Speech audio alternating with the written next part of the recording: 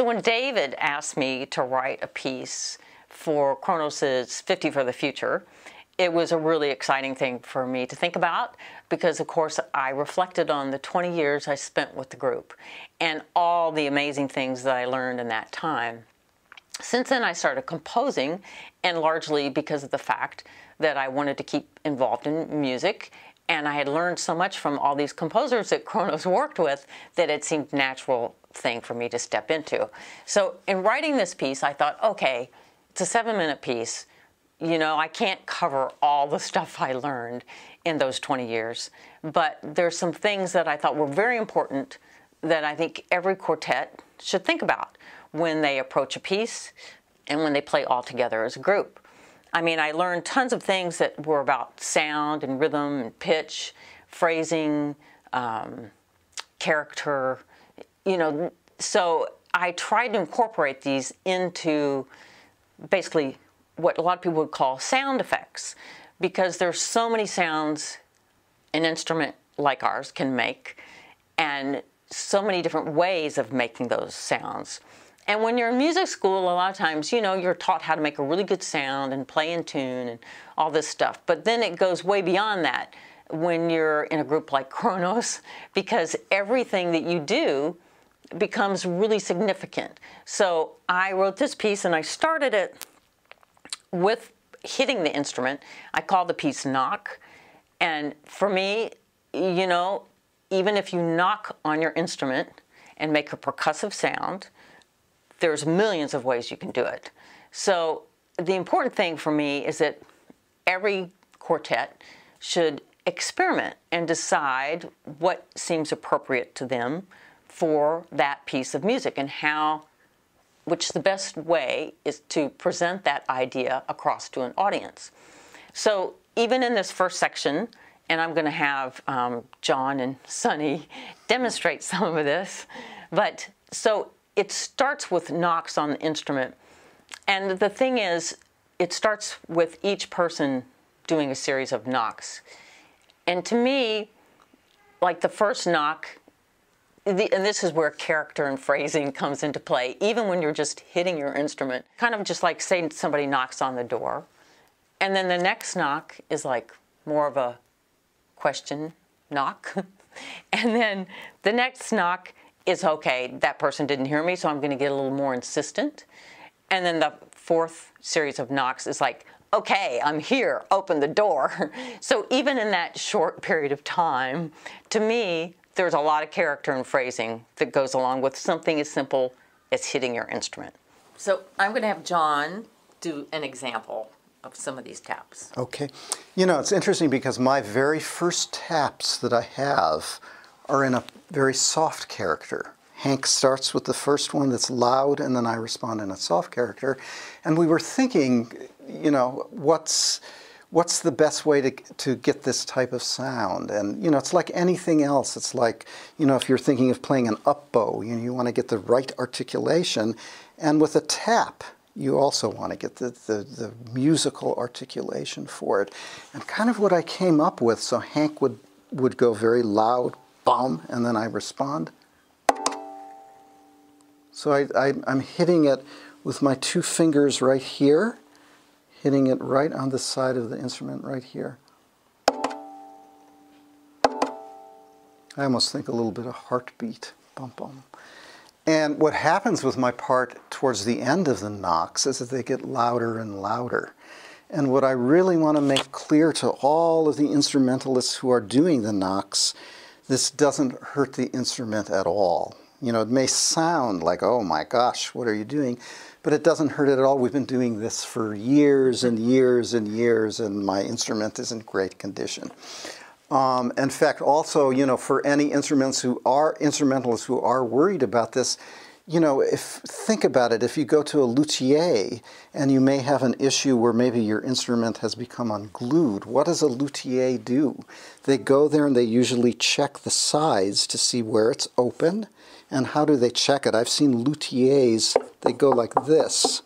And they're listening to a very certain sound, and when it's open, it makes a more hollow sound. But they hit it so hard, you know. they hit it really, really loud. And that's a luthier doing that, and they have no qualms about it. So don't worry about it. So I'm going to do some crescendos.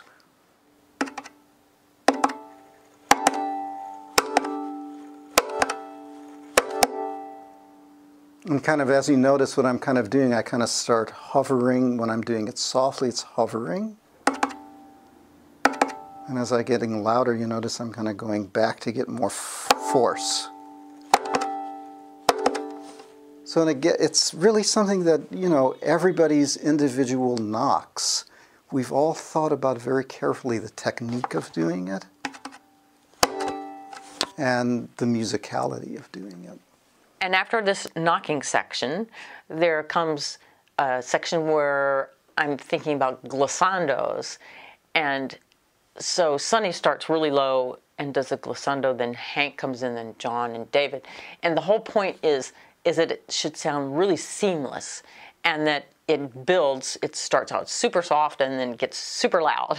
And then when they get to the loud part, they use a tremolo. So again, all these are sort of standard effects, if you will, glissando, tremolo, but they can be so effective and so that's why I included them in this section.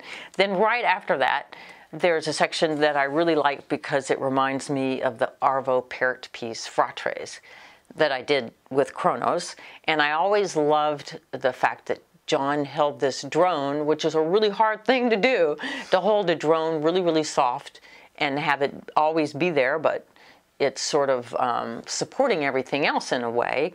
And then the cello had a really cool percussive sound that you would hit the strings right above the bridge, really. And again, a lot of this stuff, you know, you can experiment and see what sounds best on your instrument. But I'm going to have Sonny demonstrate this tapping on the bridge or string right above the bridge that's in this next section when John is holding the drone.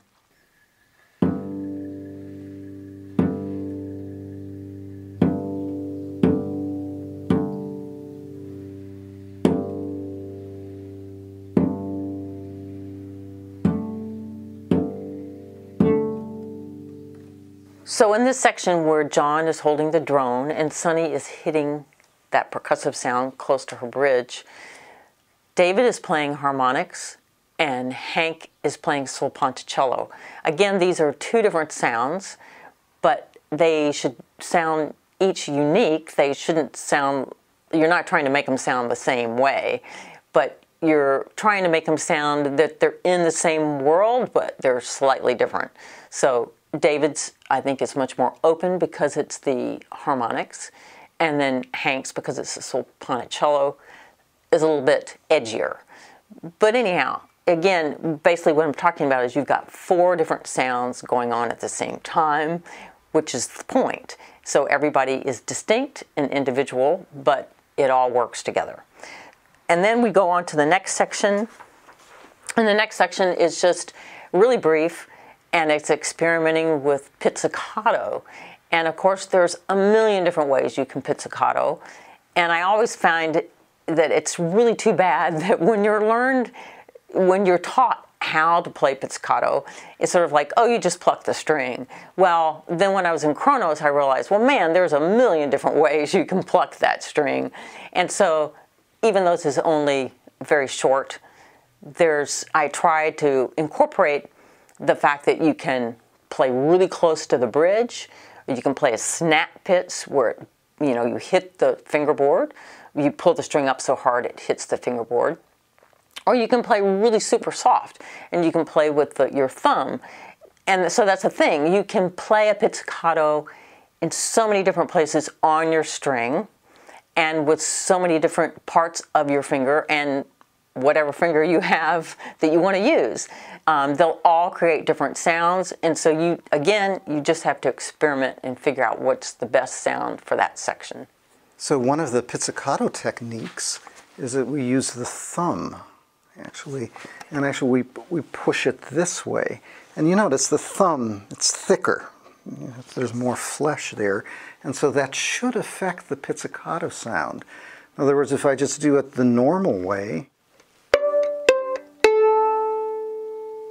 and now hopefully with the thumb going this way, you can pull it a little more, and it's subtly different. Very subtle, but yet there is a difference. And another one that I have is a ponticello pizzicato, and it's like playing arco ponticello with the bow, where you're very, very close to the bridge. And this one I anchor it, and it's interesting to get closer to the bridge. My technique that I've figured out is that I anchor it actually on the bridge, right here, and then I go right up very, very close, and I go. So it's a very steely, that kind of a sound. And two things I guess you'd have to be a little bit careful of. As you notice, I'm anchoring it on the bridge. Make sure you're not pushing it too hard, because you don't obviously want to push the bridge. So just kind of gently anchor it, and then.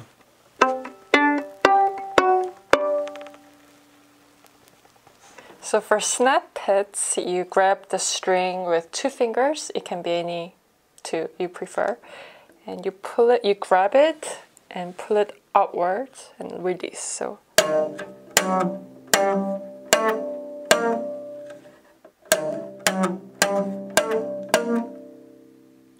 After moving on in the piece, after that section of pizzicatos, it goes to fairly standard stuff.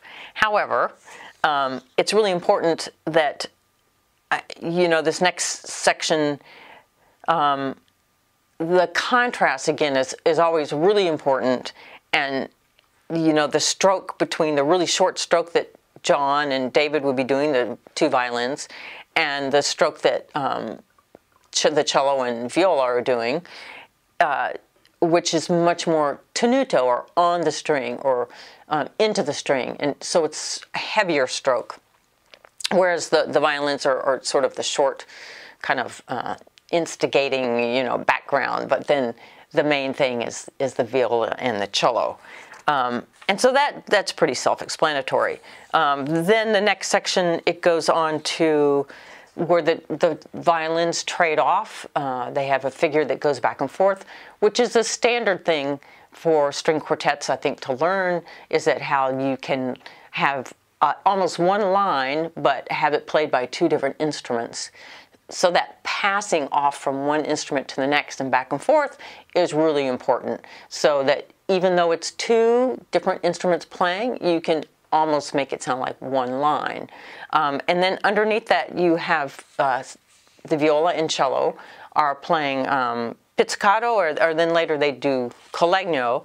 And it is important to get across the fact that it sort of feels like, is it in 2 or is it in 3?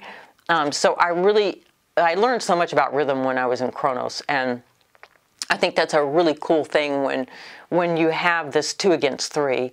And it's not real clear in a sense, but I think when the player is playing it, they should feel that. They should feel basically the violins will, almost sound like they're in a big 2, da da da ba da da da da da ba da da, and then the viola and the cello are more like da da da da da da, more in 3. So that's just good to keep in mind when you're playing that section. And then if we move on from there, well, actually, in that section, the viola and cello, they go from playing pizzicato to collegno, battuto. And so the collegno battuto, of course, is when you hit the string. So it doesn't sound like pizzicato, but it's kind of related in that it is percussive, but more percussive than a pizzicato even.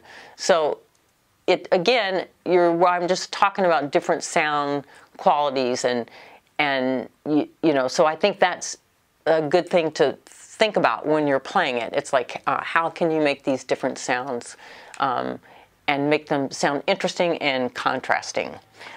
Okay, and so then after that, we go to the section where there's a lot of going from sul tasto, which is when you play really close up on the fingerboard, and then when you move down and play ponticello, which is really close to the bridge. And of course the difference in sound is sul tasto is really delicate and very beautiful, soft sound. And then when you go down to ponticello, it gets to be very reedy and harsh and, you know, kind of a not as pretty of a sound. So the whole point with this section is how to learn to really play from one to the next. And so you know, you can practice that for hours. You can go from sul tasto and then just keep going down to sul ponticello and then back up again. And so the thing is, so you can control that, and you have a lot of control going back from one to the next. So that's a lot of what this whole next section is. And then of course there's a little cello figure because, you know, I'm a cellist and I can't help it. Put a little cello line in there. So the cello becomes the most important thing at that point.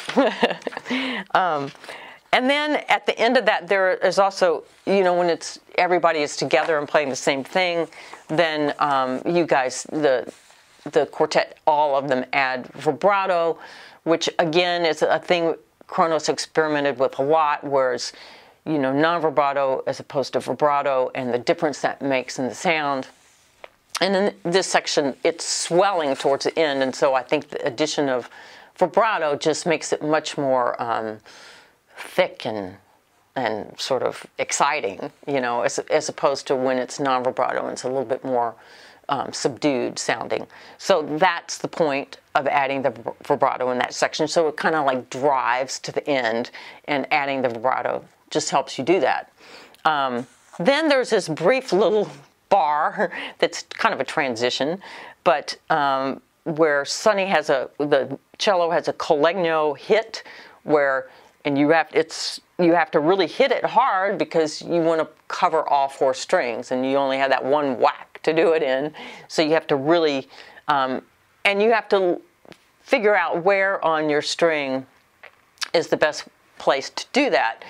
Of course, you don't want to be down too close to the bridge because you won't hit all four strings. When you're closer up to sul tasto, the strings are a little looser, so you can actually hit all four strings at once. But in order for it to be loud, you have to be pretty forceful with that hit. And then Hank has the violist has a gliss that goes up, and then John, second violin, has this little figure that's playing behind the bridge, and then David has a figure that then becomes sort of constant throughout this next section, where he dampens his strings with his left hand, and he plays on the strings, but it becomes like a sound that actually, when we played a piece by Astor Piazzolla, and his violinist did this sound that was really incredible, and that's where the sound comes from. Another aspect to getting this sound in a really musical way is your left hand. If you put it on the strings and kind of dampen very lightly the four strings, not a pitch, but damped lightly, and then just go.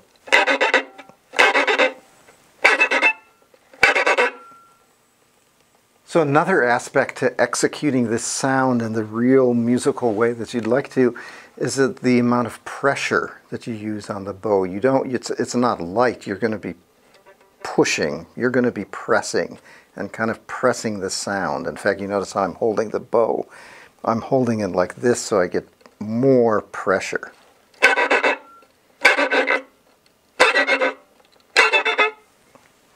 This is the cello part in bar 119, con legno battuto.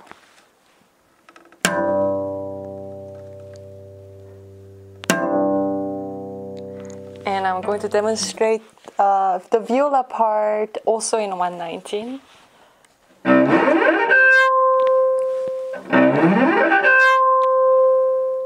This is the effect for bar 120 in the V2 part. And I love this effect because it's very, very dramatic. And it goes like this. It's behind the bridge.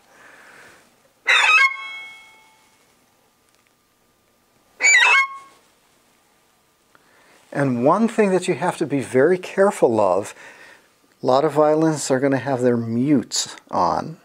And you just have to be very careful that the mute isn't too close to the bridge, that it's not hovering here. Because when you put the bow there, there's your mute. So just make sure that, that the mute is far back, and then you have all this space to work with. This is the high cello harmonic notes in bar, well, pick up to 123. There.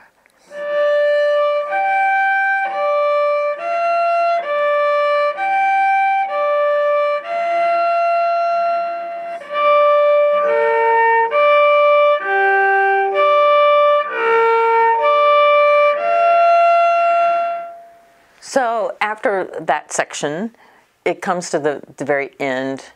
And for this last section, I really referenced a piece that I absolutely adore, that the Kronos played many times, and it's by Witold Lutoslawski, and it's his string quartet. It's his only string quartet.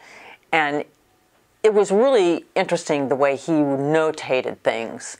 There was one section in particular which I thought was really effective, and that section is actually the inspiration for this very last part of the piece. And he had each member of the group play exactly the same line, but they would play it independently and very freely. So there was really no beat involved, and it was just really interesting to me how this all overlaps.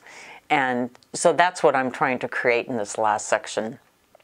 And so when I've written freely, not together, that is very much the case. But basically, you follow somebody's, when they, entrances are followed, when someone comes in, that you know, oh, okay, I can come in now.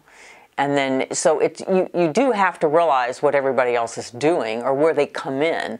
But once somebody enters and it cues you, then when you see where they are, and then you know, okay, after they play this note, I can come in. And then that just continues throughout the whole quartet, and eventually everybody's playing. And then finally one person, you just hold a note and everybody ends on that note. But to me, this section is sort of, it's kind of improvisation. I mean, it is improvisation, but it's written out improvisation. But it really leaves it up to the player. And, you know, you're responding to everybody else who's playing, but you're also very independent. And I just found that concept very appealing. And so that's what this last section is about. It does sort of wrap up the whole piece, and it hopefully is a conclusion that is interesting in the fact that it's like, here you've got these four players, but you know, they're all, you guys are all independent, but still you're all playing together. So, which is the great thing about playing in a quartet. You know, you have this camaraderie between everyone, and you depend on everyone, but then hopefully you can also express yourself at the same time. So basically, that's what this last section is about, and you should just enjoy it and have fun.